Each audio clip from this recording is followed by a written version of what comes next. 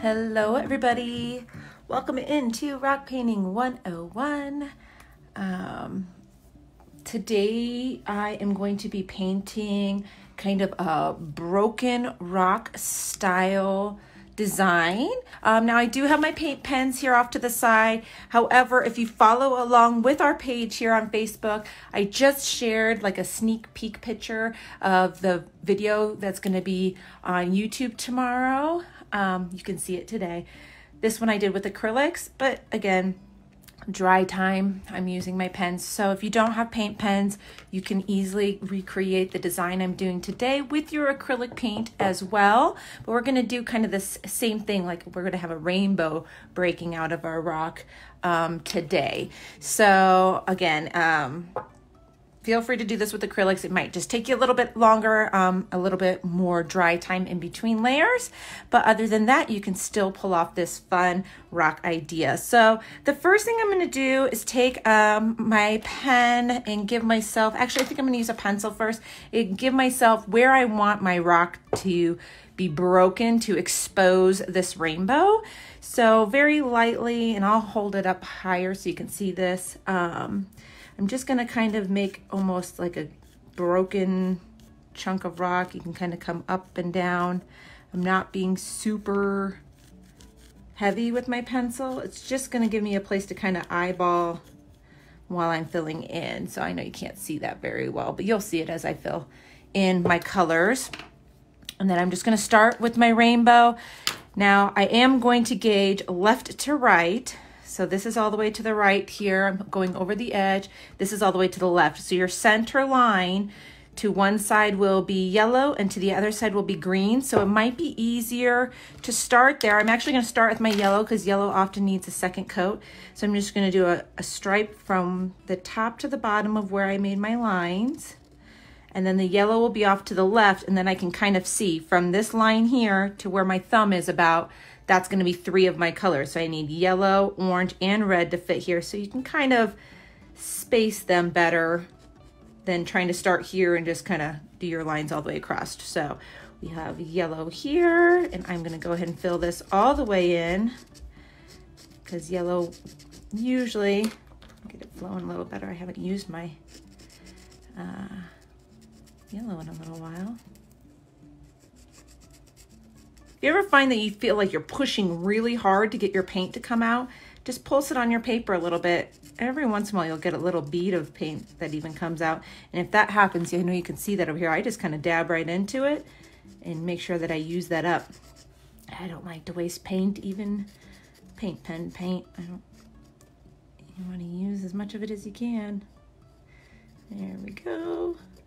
So we got our yellow on there. And I'm actually gonna skip over the orange and do red. That way I don't accidentally pull up a bunch of yellow into my, yellow into my orange. So the red, you come right up to where you made that pencil line. We're gonna make those darker, obviously, with black here in a bit.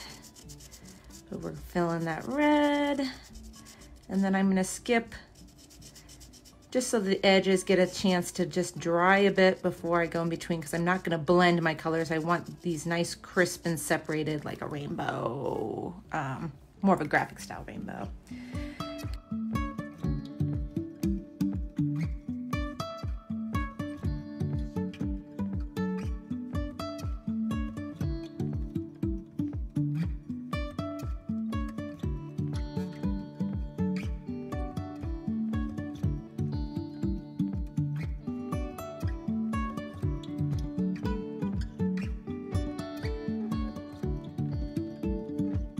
I don't want an arch. You see how that ended up with an arch? I can't even see my pencil lines, but you want more of a jagged edge here.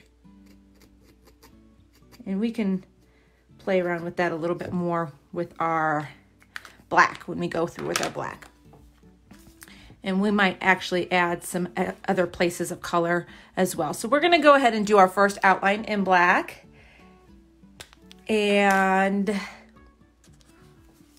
then we can really start to see this shape emerge. So like I said, you want sharp angles. If you think about like how a rock breaks, you don't end up with curves very often. So I'm gonna start on the red side because that purple's still a little bit wet. So you're just gonna come along here and create these lines. Now this is a fairly fresh Posca, so I'm gonna be very gentle with it. And I'm holding it slightly at a side angle so I don't splatter. And I'm just gonna work my way around this red, and I'm using some of the lumps and bumps in the rock. So see how there's that little indent there? It didn't get any red, so I'm actually gonna go up and around that. So I'm using my rock to take the lead as far as where these shapes are gonna be. And just go all the way around, kind of popping in and out in certain places.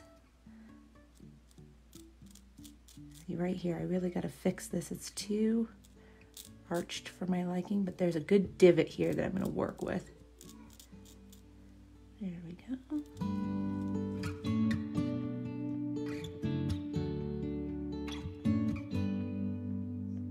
All right, so we're back around to the beginning there.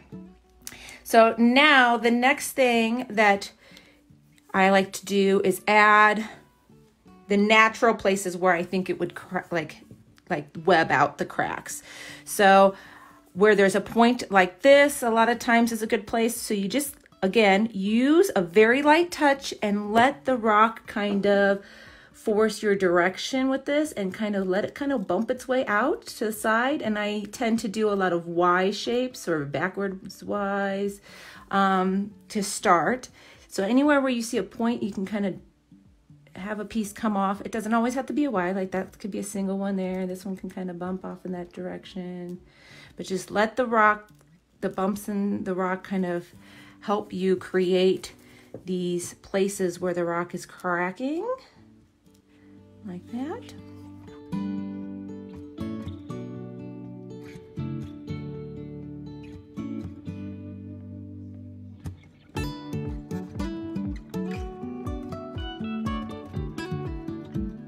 All right, so we've got quite a few cracks going on here. So we're gonna leave it like that for right now. I am gonna come back with my colors and peek. So see, like my red, I've got a few little areas where it didn't quite get into the divots. When you do a second layer with paint pens, just make sure your first one's had time to dry. And you want to lay it on top of that. You don't want to like scrape. So make sure your paint is flowing. I'm not going to do the whole second layer. I'm just going to get into some of these little divots. We're going to do some shading here, which is really just takes this to the next level. Let me see, I got this one little divot here. It's actually right between the colors. So we're just gonna fill in a couple spots here. All right, so you can find areas where you want actual broken pieces of rock to be left behind. So you can create these little sections, not a bunch of them, but just a few where it's actually still connected, like it broke, but it didn't fall off yet, like that. And I don't do a lot of these, maybe just one or two around where it just feels like a good spot for it. Okay, and then you can kind of look around for places where you maybe your pen skipped up and you can fill those. And you can also create almost little triangles into where your cracks are coming off because it's breaking away a little bit. So you can play around with this a lot. I try not to get too crazy into the details. I want to keep this good for beginners, but as you work with these more, you can play and create more definition in these pieces and more depth if you want to.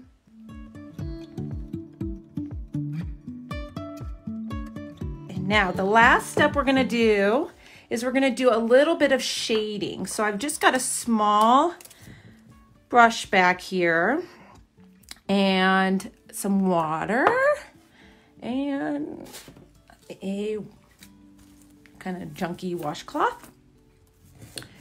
And I've shown this technique before. This is the easiest way to add a simple shading with pens. You can do the same style of thing with acrylic paint as well. Just I would alternate kind of between brushes, so you have a wet brush and a paint brush. So anytime I'm using the pen, use your paint brush with a little bit of black paint, and anytime I'm using my water brush for blending, have a separate brush that you're just using for water. So I go into my water to get my bristles wet, and then I actually dab a good amount of it off onto my cloth. You can always add more water if you're not moving enough, but if it gets too wet, then you just end up having to go over it again and again. So I'm going to start on the red because I feel, or along the top, I feel like you'll be able to see the shadow best on these brighter colors. So I'm just going to come along here and just right along that same outline, I'm just going to add a little bit of fresh paint, and then I'm just going to take this and kind of wiggle on there, and you'll see it will pull just this little bit of a shadow down onto your design. And we're not looking for much.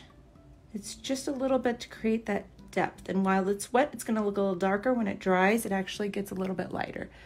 But see, just that little bit of depth. So just a little, I mean, we're talking very little bit of water. I'm actually really careful when you put your paintbrush into your water that you don't get water up into the metal part of your brush, because then that can drip down. So I'm just dipping the very tips and then kind of dab a little bit on my washcloth. So we'll continue down the side here. So you're just kind of tracing over the top of where your outline was. And then see, I got a little bit too much water there.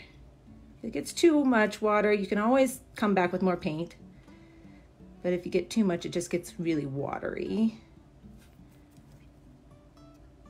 And then you won't get quite the same fading effect. So if that happens, just move on. When it dries, you come back and add more if you feel like it needs it. Now in some of these corner areas, oops, sorry, I just hit my phone with my glasses. Some of these corner areas, you can make them a little even darker because it'd be kind of pinched if you think about it, a little bit deeper in there.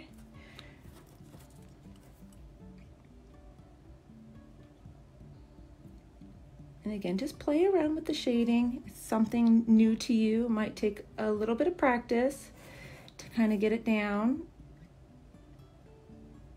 But if it gets too dark, just add a little bit more water to it and just kind of wiggle it around. I got too much water there. So you just alternate back and forth. I've done this plenty of times and I still have to work with it a little bit.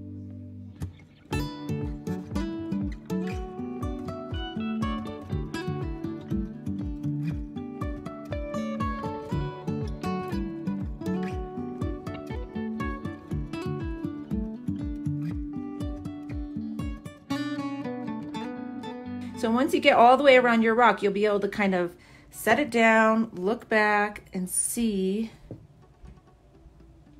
if there's anywhere you want to add more. You know, this little area up here, I got a little wet and I said I'd come back. You could always build it up and pull it more into your stone depending on how you want it to look.